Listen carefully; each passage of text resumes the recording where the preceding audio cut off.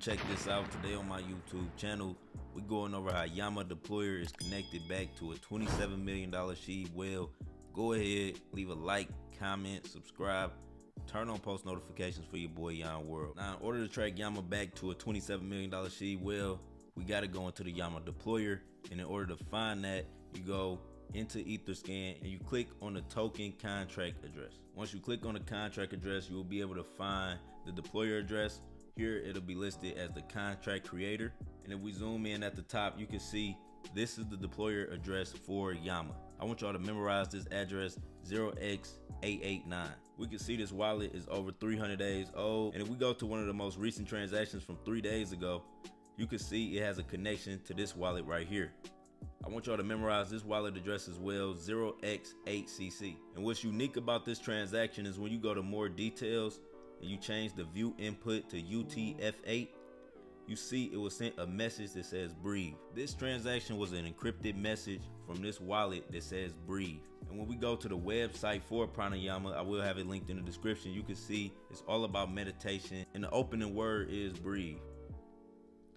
You can read more about the website and the YAMA story. It has a unique total supply. That's what originally caught my attention. But when we go back to Etherscan, you can see this was an intentional message from this wallet address, 0x8cc, that says breathe. You can see this wallet is 609 days old. And one of the tokens this wallet used to hold was QOM. This wallet has 71 transactions, and we find something interesting when we go to the origin of this wallet. You can see one of the first transactions of this wallet was a transaction from the YAMA Deployer, where it sent this wallet ETH. When we click on that transaction, you can see it happened on March 28th, and you can see the YAMA Deployer sent this wallet $125 in ETH. When we go back to the early transactions of this mysterious wallet, 0x8cc, you can see it also interacted with QOM and SHIB.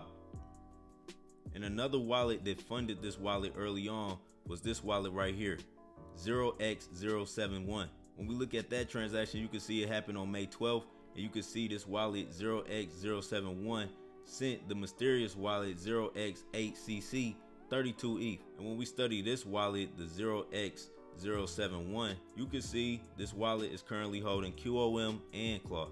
And when we look at the most recent transactions of this wallet, you can see it sent ETH out 4 days ago to this wallet address. When we look at that transaction, you can see it happened on March 20th of this year. This wallet sent 0.4 ETH to this contract address.